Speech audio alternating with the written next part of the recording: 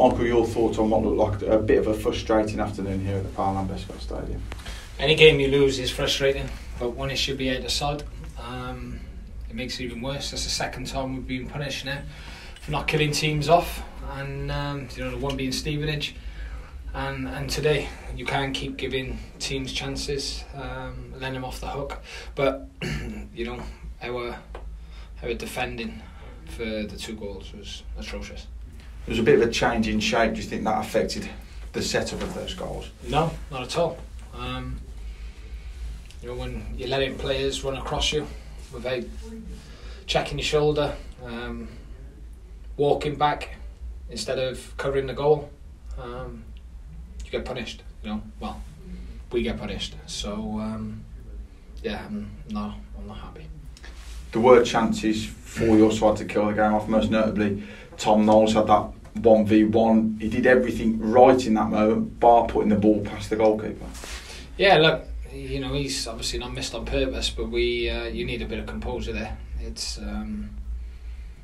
like I said, we should have taken a few chances and put the game out of side. Your side did create plenty of chances, and that must have been something that, if you want to take a positive out of it, you can take that, can't you? No, I'm not taking too many positives today. I'm not going to stand here and sugarcoat it. That's a game that we should have had 3 points in, and we've ended up with none. So I'm bitterly disappointed, and I just hope it hurts the players as much as it hurts me. That's a couple of home games now where you've dominated and had those chances, but just not been able to see out and pick up the points you think your side deserve.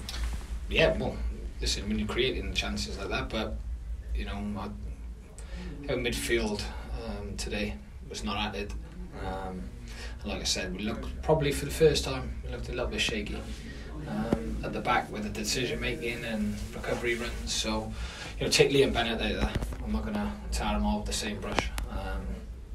I thought Liam was very good today, and missing Donovan when Donovan left, that was a blow. But people got to step up, and today they didn't.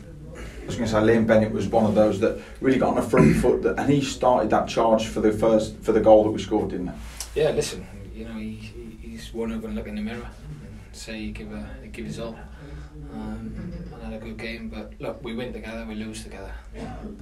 Just wish that we had a little bit more competition for places, so people don't get too comfortable.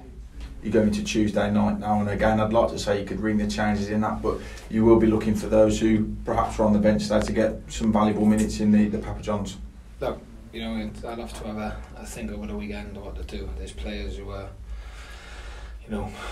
maybe need a rest. Brandon Comley-Amrod, he's playing with a niggle, so it's a bit. We are bare bones. It's as simple as that. But we've known it, and there's nothing we can do about it. So look, let's see what the week brings. I can say you're a busy manager. A couple of days left in the transfer window. You still obviously want to strengthen. Oh, I want to strengthen. I need to strengthen because I think the group need a lift as well. And I think the supporters now after today, because they've been kicked in the guts today, and they don't deserve that.